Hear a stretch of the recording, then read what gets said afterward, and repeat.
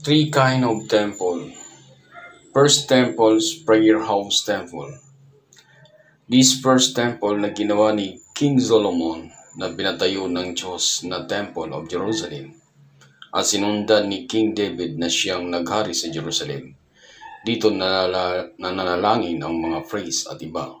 The Jewish ito ang sentro ng panalanginan ng buong bansa. Just read in Isaiah 56 verse 7 in Tagalog.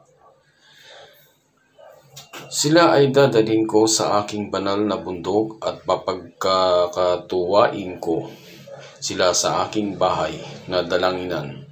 Ang kanilang mga handog na susunugin at ang kanilang mga tahain ay tatanggapin sa aking dambana, sapagkat ang aking bahay ay tatawaging bahay na panalanginan para sa lahat ng mga bayan. Another evidence in the New Testament, Mark 11 verse 17 in Tagalog, at siya'y nagturo at sinabi sa kanila, hindi baga nasusulat, ang aking bahay ay tatawaging bahay panalanginan ng lahat ng bansa? Datapat ginawa ninyong yungib ng mga tulisan. See, the place of the prayers ng mga mananampalataya, hindi sinabi ng Diyos na tirahan niya o resident, kundi prayer house. If you read in Acts chapter 17 verse 24, ang Diyos na gumawa ng sanlibutan at lahat ng mga bagay na naririto, siya ay palibasay Panginoon ng langit at lupa, ay hindi tumataan sa mga templong ginawa ng mga kamay. Verse 25, ni hindi rin naman pinaglilingkuran siya ng mga kamay ng mga tao na para bagang siya ay nangangailangan ng anumang bagay. Yamang siya rin ang nagbibigay sa lahat ng buhay at ng hininga at lahat ng bagay. See? Ang gusali na iyong tinayo o pinapaganda, hindi naman din naglilingkod.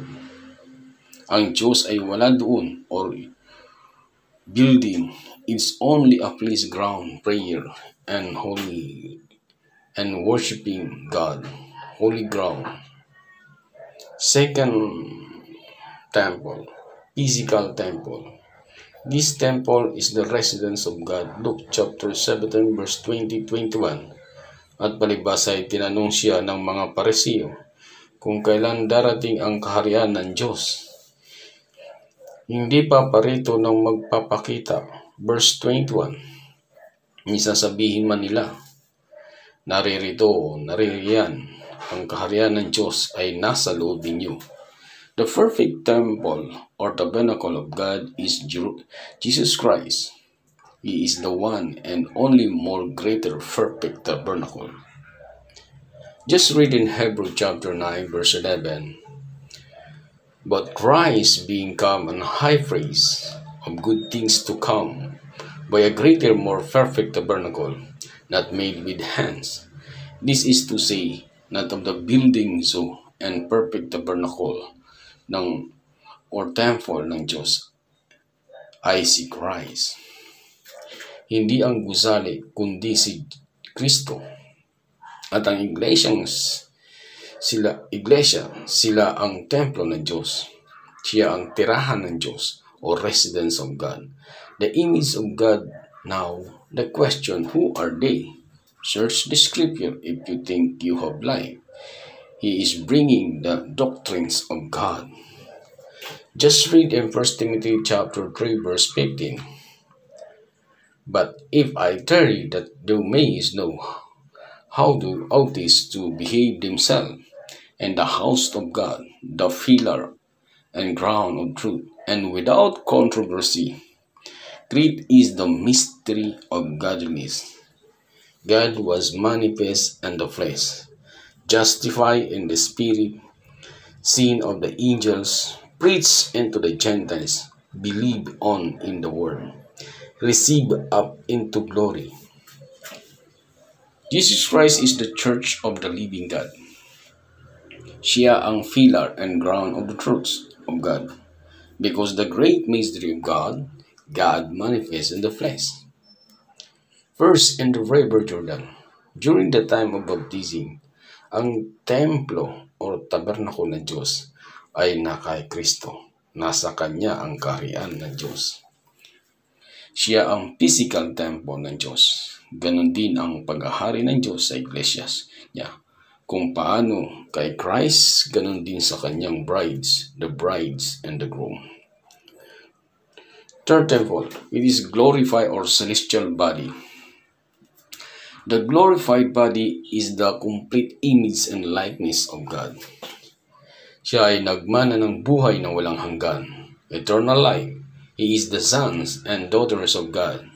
Just read in Revelation chapter 21 verse 1 up to 3, in Tagalog verse. At nakita ko ang isang bagong langit at ang isang bagong lupa, sapagkat ang unang langit at ang unang lupa ay naparang, at ang dagat ay wala na. At nakita ko ang bayang banal, ang bagong Jerusalem na nananaog mula sa langit, buhat sa Diyos, na nahandang gaya ng isang babaeng kasintahan, na nagagayakan talaga sa kanyang asawa. At narinig ko ang isang malakas na tinig na mula sa luklukan na nagsasabi, narito ang tabernakulo ng Diyos ay nasa mga tao, at siya ay mananahan sa kanila, at sila ay magiging bayan niya. At ang Diyos din ay isa sa kanila, at magiging Diyos nila. Bayang banal, ang bagong Jerusalem na nanaog mula sa langit buhat sa Diyos, na handang gaya ng isang babaeng kasintahan, na nagagayakan talaga sa kanyang asawa. That's the bride of Christ. The bride of Christ, they are the temple of God, na bumaba mula sa langit. Sila ang templo. Kaya nga sabi ni Pablo, did you know that your body is the temple of God? Ang tunay na templo ng Diyos ay hindi ang gusali na ginawa ng tao, kundi magmumula sa tao. Kaya nga sabi sa Genesis chapter 1 verse 26, let us make man. Tao ang kanyang pinili, hindi angels. And we are blessed to inherit the kingdom of God.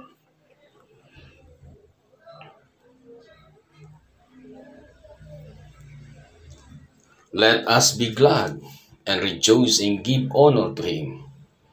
For the marriage of the Lamb is come, and his wife had made herself ready. And to her was granted that this should be arranged and fine linen, and clean in white, for the fine linen is the righteousness of saints. Verse 99. And he said unto me, write, and blessed are they which are called into the marriage supper of the Lamb. And he said unto me, these are the true saying of God. Glory to God.